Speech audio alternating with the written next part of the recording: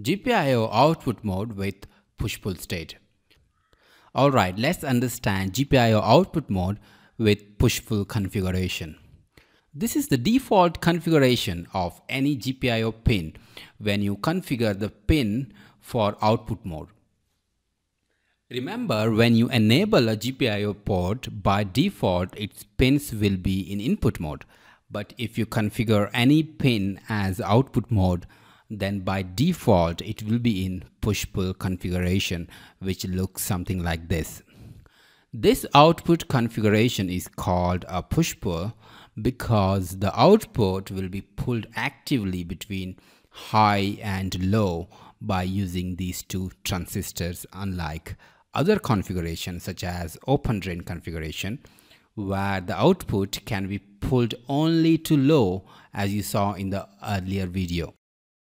In order to pull the output high in the open drain configuration, you need a pull-up resistor, otherwise pin will be floating, right?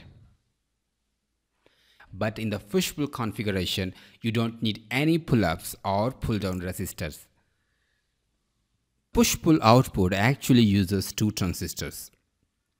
Each will be on to drive the output to the appropriate level.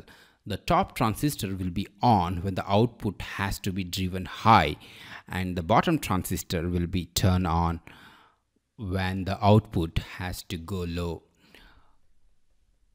Okay, now let's see how you can drive an LED from a push-pull output configuration.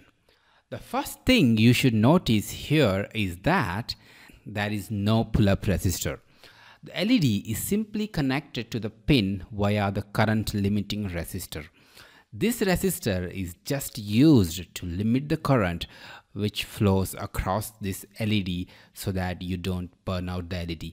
So when I write 1 to the input over here, the top transistor will be on and the pin will be pulled to high, and the LED will be forward biased, which makes it to glow. On the other hand, when I write 0, the top transistor will be turned off and the bottom one will be turned on, which pulls the pin to the ground. As a result, LED will be turned off. This is how the push-pull configuration actually works.